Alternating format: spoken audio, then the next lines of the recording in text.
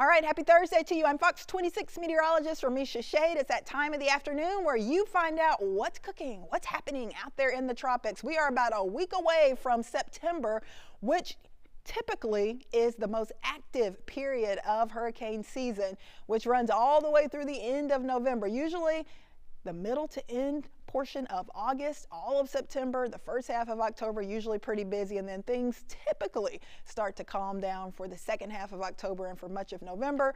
But of course, things can pop up quickly at any point during hurricane season, so I'm here to let you know what's happening and update you on the latest. Of course, earlier this week we had Harold, which was a tropical storm, briefly roll right across South Texas.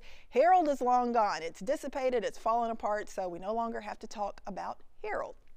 Let's move on to what we do still have out there. So this is Tropical Storm Franklin, and Tropical Storm Franklin rolled right over Haiti and the Dominican Republic, dumping several inches of rain. It brought several inches of rain to parts of the Turks and Caicos. Franklin is now off to the east of the Turks and Caicos Islands. Maximum sustained winds have gotten a little bit stronger, 60 miles per hour, movement to the east-northeast at 8 miles per hour, and pressure at 998 millibars.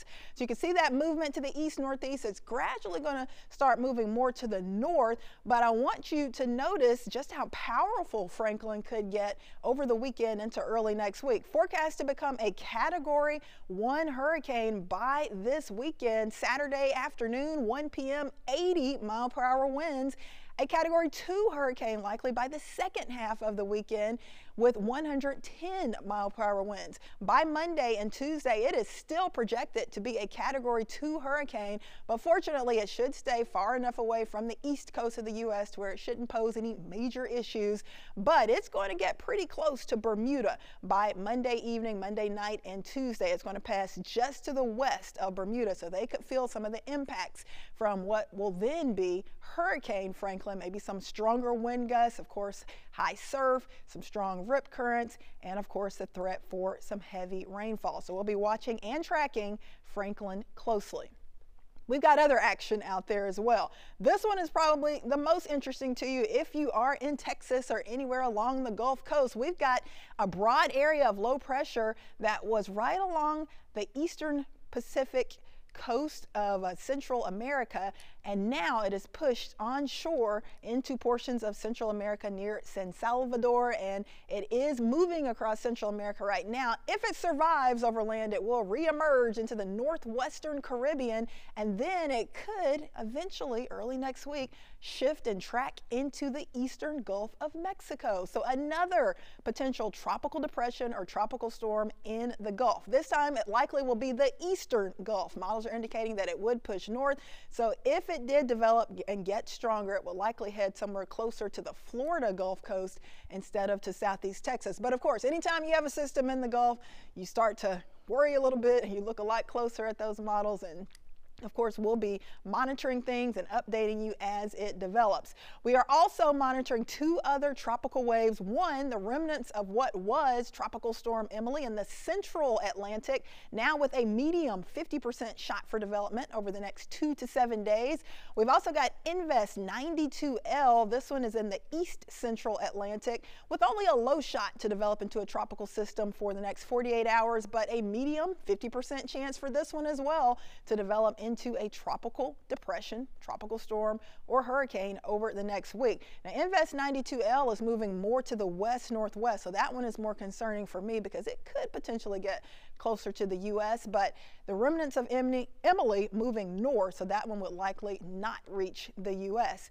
I want to jump over to the Eastern Pacific, and it's been pretty active for the Eastern Pacific hurricane season so far, and we've got two additional systems now in the red, and that means there's a high shot for development into a tropical system over the next 2 days and over the next 7 days. So this one is kind of hugging right along that southern Mexican coast near Acapulco, just south of Acapulco, and it's projected to push north and west. So it has a high shot over the next week, a 70% chance to develop into a tropical depression or a tropical storm. We've got another one a little bit farther out into the Eastern Pacific with a 60 to 80% chance for development, and this one is going to be moving more to the west. So these systems would be moving away from the U.S., but this first one that I talked about could bring some impacts to that southern Mexican coast because it's going to be a lot closer to Mexico, whereas the other one is already a little bit farther out and moving farther away.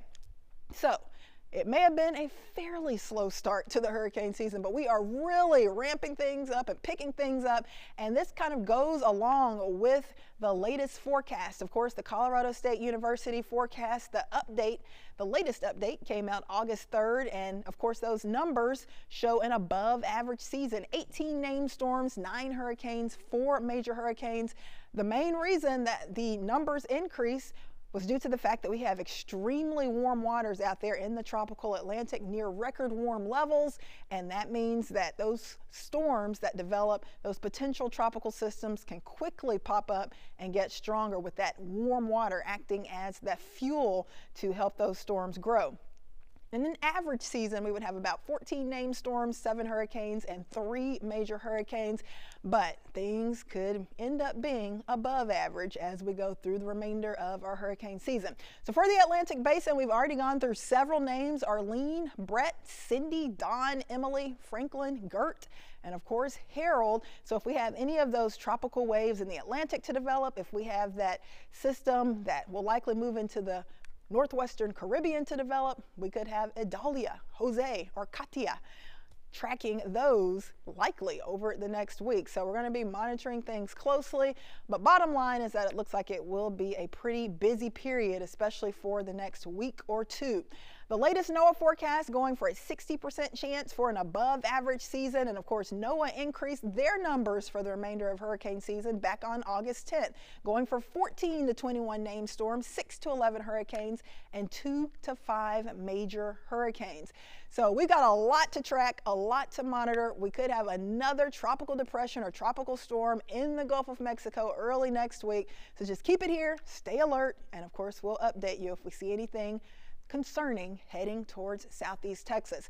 We are around the final week of August, but that peak of hurricane season right around September 10th, and that is right around the corner. So just right on time, things are really picking up and getting active. And of course, we'll be here daily giving you updates during the afternoon, tracking things closely. And of course, if we have anything headed our way, you will get even more updates. So make sure to check in so that you can keep up with the latest. Also, make sure you download our Fox 26 weather app. All of the tropical weather that you ever want or need, you can find on there. Of course, your local weather, and if we have anything headed our way, any hurricane watches or warnings, tropical storm watches or warnings, you can find those as well.